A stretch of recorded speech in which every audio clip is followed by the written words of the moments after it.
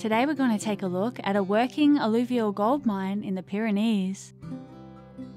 This family-owned mine is worked by 3 generations, and what began as a small wash plant 20 years ago has grown into the gold mining operation we see here today.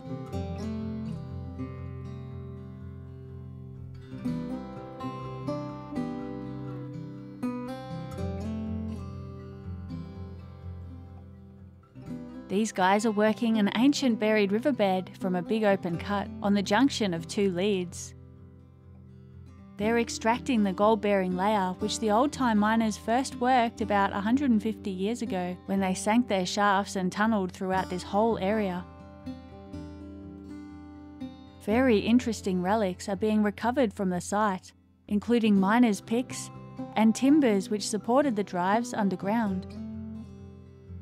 A haul of several miners' picks was taken out from one tunnel where they'd all been abandoned, which the modern miners suspect was the result of a cave-in. This site gives us a fascinating glimpse into Victoria's remarkable gold mining heritage, which is now carried into the present day by our prospectors and miners. This operation is a fantastic example in the small mining industry, an industry which we hope will continue well into the future. Small mining operations like this one provide local businesses and councils with materials for building, road construction and more. They provide employment opportunities for locals and work for local businesses, such as engineering for components of the processing plant and maintenance of trucks and other heavy machinery. I was very kindly allowed access to this site to film the wash plant, which both recovers gold and screens the tailings, producing stones, gravels and sands for local businesses. I got lots of great shots of the wash plant operating, so I hope you enjoy checking it all out in this video.